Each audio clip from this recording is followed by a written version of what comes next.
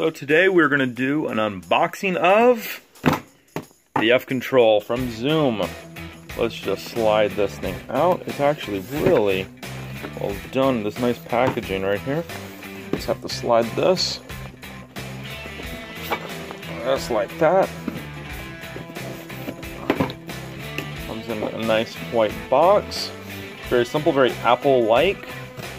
Open the box. Nice padding. Get rid of the lid. What do we have? Okay, first thing we see, we have two sets of AA batteries from a brand I've never heard of, but we're not going to use those anyway. Let's see what else we got in here. We have the actual F-Control sitting in a nice bag. We might actually keep this. This is that material that they make disposable shopping bags out of, that you can reuse like 3 or 4 times for $1. Here we go. There's the actual F-Control. We'll take a look at that here in a second. We've got right there, right underneath it, is the manual. Very simple. We got the warranty card. Mail that in. Good, definitely do that. Importers to UK countries. Kind of tells you if you're in the UK or EU or Germany or France, all these. Malta, I don't even know where Malta is, who knows. What else we got? Another little pamphlet of some kind, I don't know what this is. Disposing of old electronics, okay, so it tells me how to get rid of my F-Control. I don't think I'll be needing that. Definitely won't be disposing of my F-Control, that's garbage.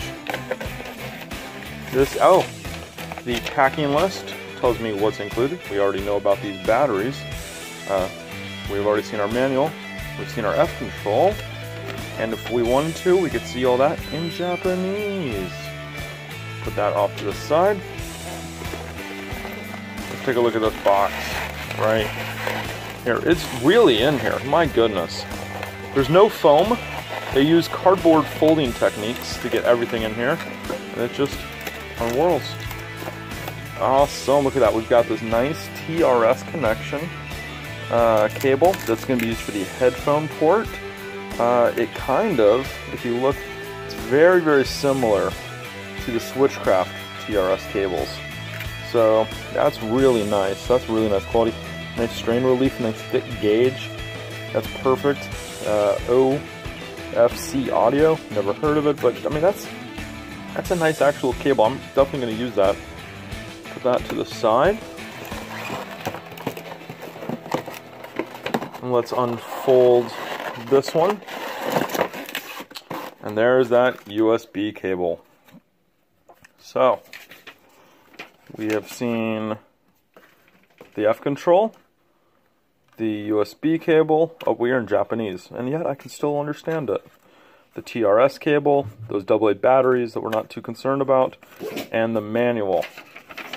Perfect. Let's take a look at the actual F-Control real fast. Let's get rid of this box. So the F-Control itself, as you can see, 60mm sliders. Let's listen to it real fast. Doesn't make any noise. Gain knob right there. Nice, good click to the buttons. We'll turn it around so you guys can see it. Keyboard to the F-Series. This is actually what you plug in to control your F-Control to your unit. That's for that external keyboard. There's that loop through right there for the headphone and the high-row C connector. It's also got, which a lot of people haven't talked about, a little lock so people can't just steal this. If you're doing a permanent install, that's actually for like a laptop lock. So that's quite nice. Let's look at the bottom. You'll notice that's where the batteries all go in. If you have AA batteries, of course, serial numbers and information right here. First thing I'm going to do, I'm going to pop these little plastic tabs off and cover this in Velcro. And along that front edge is going to be just a bunch of Velcro, and that is just going to get permanently installed right on my cart. So that's kind of the first look at the F-Control. We'll do a much more in-depth review video here later, but I wanted you guys to get kind of an idea of what you get when you buy one of these.